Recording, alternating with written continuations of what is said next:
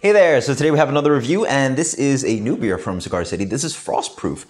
This is Belgian style white, and you might already ask me, wait, Darwin, they already make a Belgian style white, which is called Florida Cracker. Yeah, pretty much they made a 6% version of that beer from what I understand. It is literally Belgian style white. It's got orange peel, it's got coriander. This was, oh wow, this is not even that fresh. This was canned 2.5 months ago. But hey, 6% instead of 5. The style guidelines stick to what, 4.5 to 5.5. This is a little bit elevated, so they think that maybe mentioned on the website. It's like, yeah, we want a little bit larger on the beer. Ideally, you know, a little bit more flavor impact, obviously. So it's like an Imperial Witbier. Let's see how this guy goes. So the beer is quite nice and light. This is actually one of the lightest styles on BJCP. I think it's like, yeah, 2 to 4 SRM. They say this one is actually at 5. Yeah, I sort of see that. It's like verging on, it's really light golden, maybe not straw. Head in nice whites, pretty dense, tiny bubbled. Pretty nice, yeah. And by the way, when I did a Witbier tasting. Yeah, I did a Witbier tasting.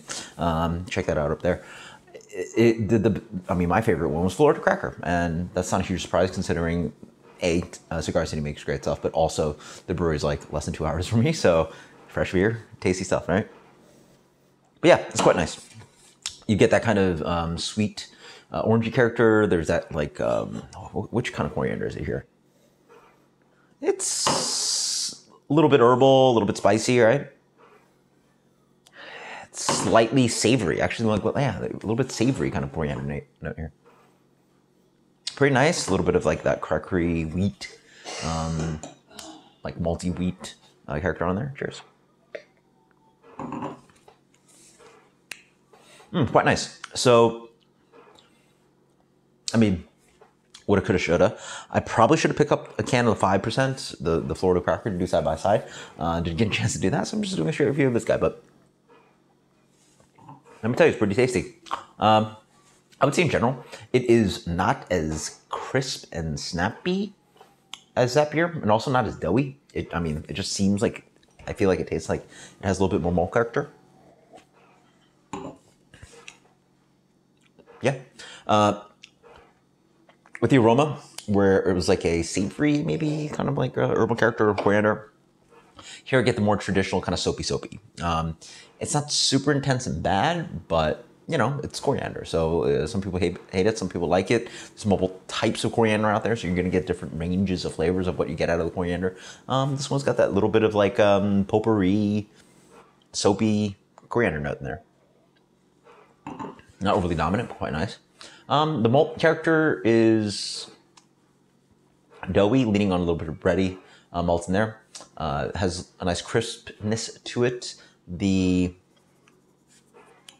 alcohol is somewhat noticeable at 6%.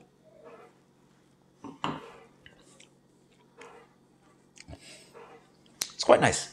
What I get here is that it verges like, it's almost like you got a really nice kind of refreshing Belgian Witbier, and then you just like dosed a little bit of Saison or Belgian Golden Strong or Triple in there. It just has a little bit more chew and heft to it. Again, not like a 50-50 mix, but just like, you know, just a splash of it. Because it does have that, you know, familiar kind of Belgian character and just a little bit more malt and length to it. So it's just like, you know, again, you just doctored up your really light, crisp, refreshing, you know, 5% Belgian Witbier and just like played around with it a little bit. The orange peel is not as obvious as I think some other examples. You get a little bit of the bitterness on the back end from the orange peel. Obviously, they have a little bit of hopping too. As I drink it more, you also get this really nice kind of, isoamyl acetate character. So as I wait more, that kind of banana flavor comes in. So again, that note is very prominent in Hefeweizen. You get it in some Witbiers, and some it's very intense, like Omegang is a great example of that. Here it's actually decently noticeable, so I think you maybe get a little bit more banana character than some of your other Witbiers. And then the banana character is a little bit more obvious in some other Belgian styles. So again, it's just like, you know, you've blended a little bit of Witbier out of just a hair out of it. So it's actually quite nice. Super tasty. I would maybe just go for Florida Cracker, just being how refreshing it is. Like, but if you want a little less Witbier character and want to lean a little bit more towards like elevated alcohol, and I think a lot of people are looking for that these days. They want to get their job done when they're drinking craft beer.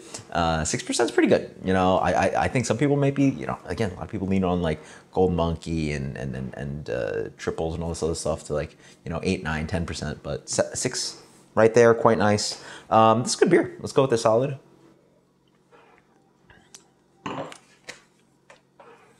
It's fine.